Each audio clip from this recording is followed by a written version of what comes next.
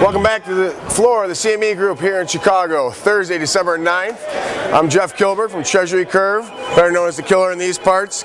Treasury Curve is an institutional money market portal. We assist firms in their overnight cash management. Now I want to talk a little bit about trade, but more importantly, let's get into the zone, the CMZ zone.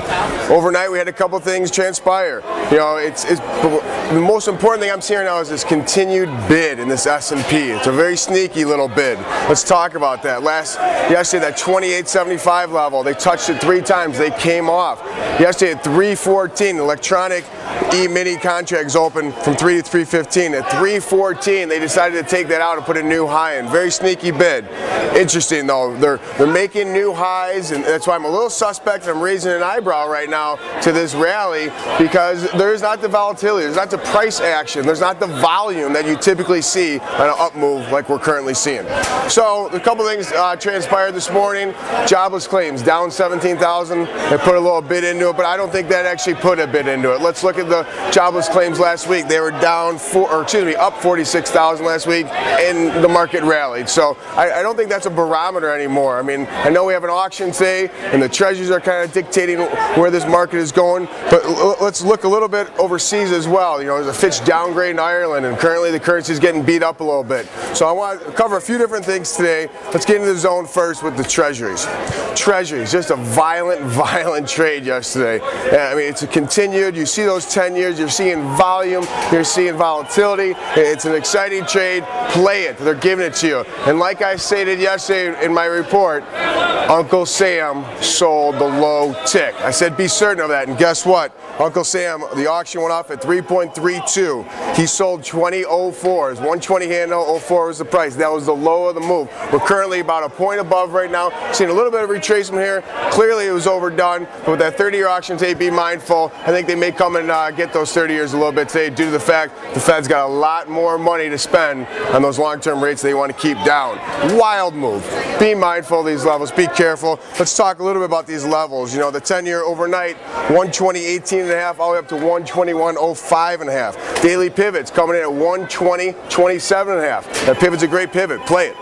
In the 30-year, you know, 121.14 overnight to 122.08. You know, at 122.03 level, I feel confident there's a retracement back above there. We came from 4, 5 points. I mean, it was trading 125 handle 2 days ago. It's remarkable, this move, that violent death roll I talked about. We're seeing it. But if we get a little bit of retracement there after this auction, they could back and fill. Typically, you see on that chart. So be mindful of that. But the daily pivot in the 30-year, 121.28. You know, there was a low overnight of that 30-year of 120.27. They may retest that prior to this auction, because the last 3 days they've been selling it before the auction, and obviously the first auction they sold it all the way down, but yesterday they bought it after the auction. So be careful of that. Let's talk a little bit now about the SPOO.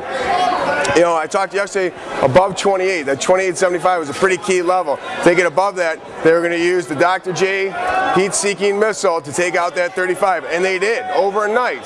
Now, that's why I have to raise an eyebrow again on this overnight moves. We're seeing this volume, the lack of volume, this volatility overnight where no one's really here. So, new high in the SPOO, 38. It's a marginal new high in the contract. Currently, it's come off there. They sold the open. They kind of stayed bid a little bit, but they broke it down to an overnight low of 27. So be mindful of that. There's so much support down here. I've spoken to this, but nothing really matters until we get under 12.16. We get under 12.16, some things can start happening. Under 12.12 is a key number. 12.07 is that weekly pivot. Let's watch that. Let's talk about Europe.